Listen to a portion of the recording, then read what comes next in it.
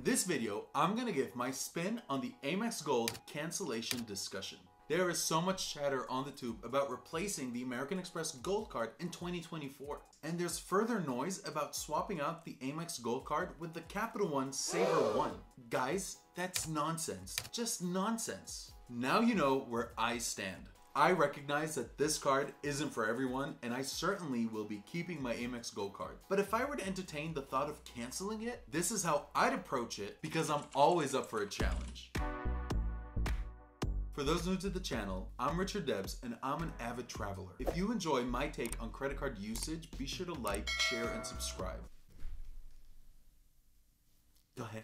Let's get into what I would have to take into consideration if I actually had to replace my Amex Gold Card. First, we'd have to determine how I use the card. Second, we need to determine the replacement card lineup because it takes an army to dethrone the king. So here's my current Amex Gold usage. I use it at supermarkets and earn 4x, and I use it for dining and earn 4x. I currently do not use the Gold Card's 3x multiplier on flights. All my paid flights are on my Amex Platinum, Chase Sapphire Reserve, and occasionally on my Capital One Venture X. So let's talk about supermarkets. To swap out the Gold Card on supermarket spend, a solid workhorse is required. As a result, I recommend the super flexible Citi Custom Cash, which is a free card. This card earns 5x on your top category spend up to $500 in a billing cycle. For folks who eat out often, this might work, but realistically, most folks will surpass the $500 a month in supermarket spend, which would result in 1x on the overage, which isn't a winner in my book.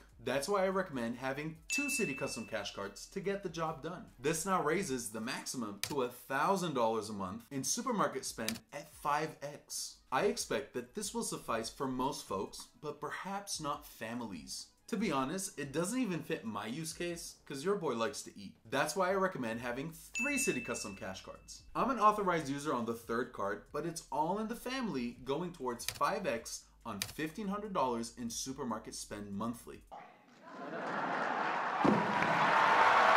I've shared on this channel that I have 2 Citi Premiers, which was always a temporary setup as I was awaiting a product change. That time came a couple months ago when I was finally able to product change to a 2nd Citi Custom Cash. So I am no longer using a Citi Custom Cash card to pay for gas. I have a different plan, which I will share in the future. Citi currently will only issue 1 custom cash card account per person. Please note that product changes are not automatic with Citi. You must qualify with the algorithm. So there might be a waiting game similar to what I had to endure. But it's worth it because now I have 3. Once you own 2 or more Citi Custom Cash cards, you must have a strategy on how to manage them. Here's my strategy on how I manage my 3 custom cash cards. It's one thing to own 3 of these cards, but to optimize the 5x multiplier, it's necessary not to go above the $500 on any of the cards to avoid sinking into the 1x category. For example, for simplicity, let's say you visit the supermarket twice a month. On visit 1, you spend $300.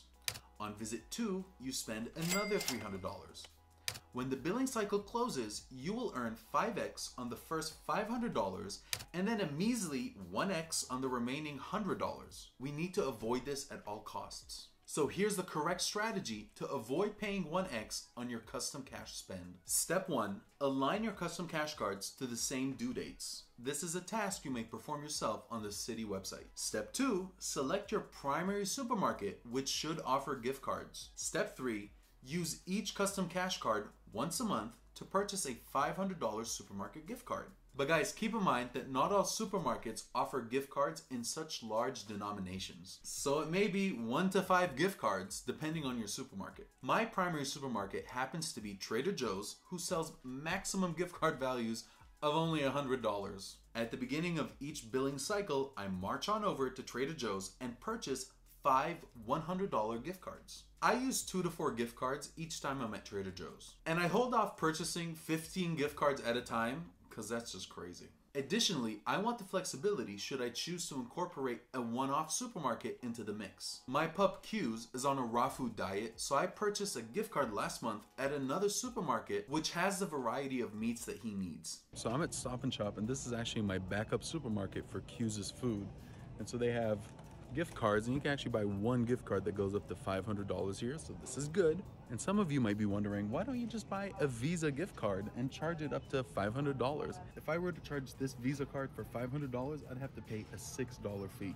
We're not doing that. Please keep in mind that with this approach of using supermarket gift cards, I am assured of using the full $500 at 5x on each card. I do have a second supermarket, which is Whole Foods, but I'm already earning 5% cash back through my Chase Amazon Prime card. So my combination of 5x at Whole Foods using Chase Amazon Prime and 5x on $1,500 at Trader Joe's fits my use case, but yours might be different. I happen to be on Team Travel and own the Citi Premier, which is why it was an easy strategy to stack Citi Custom Cash cards for supermarket spend. Let me make this real for you. $500 times 3 cards is $1,500 in maximum qualifying spend. $1,500 times 5x points is 7,500 points per month. 7,500 points times 12 months is 90,000 Citi Thank You points per year. Owning the Citi Premier allows me to transfer those glorious points out to travel partners. This is a hint into my 2024 travel strategy, which will be issued in a full video soon. So that's supermarkets. Let's now talk about dining. How do I replace the gold card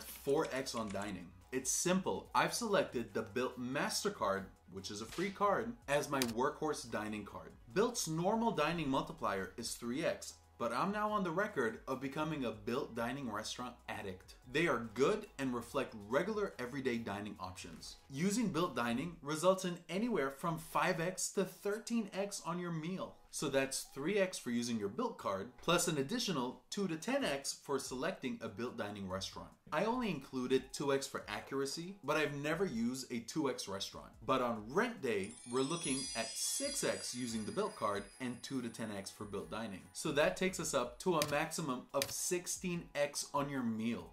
Guys, that's unheard of. I'm averaging 11x on BILT dining. I recognize that not all of you are in BILT dining cities, but for those who are, this is a no-brainer. And it has nothing to do with whether or not you rent or own your home, because the BILT card is just a dining powerhouse. Sure, I earn 3x at Dunkin's or Starbucks, but that's only on small spend. My 11x average with BILT dining dwarfs the 3x one-off spend. So if I were to replace my Amex Gold card, this is exactly how I would do it. I'd use the BILT Mastercard for dining and be sure to frequent BILT dining restaurants for elevated multipliers. And for supermarkets, I recommend a minimum of 2 Citi Custom Cash cards and utilize the supermarket gift cards to maximize the benefit and avoid ever paying 1x. You might want to argue, it takes 4 free cards to replace 1 gold card?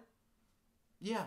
It takes an army to dethrone the king. If my situation resonates with you, then you might want to try this approach or something similar. I hope that I've made it clear why I favor the Citi Custom Cash and BILT Mastercard approach versus the Saver One as a replacement of the gold card. The Saver One on its own is a great card, but when we're talking about a replacement strategy for the gold card, we need to dig deeper. And your boy is always here for it. I'd love for you all to share your strategy on how to replace the Amex Gold card in your card lineup. I thank you for watching until the end. Be sure to like, share, and subscribe to help give this channel some visibility. By the way, I know that some of you creators are watching, but never seem to comment. For all those new to the channel, take care and be good to each other.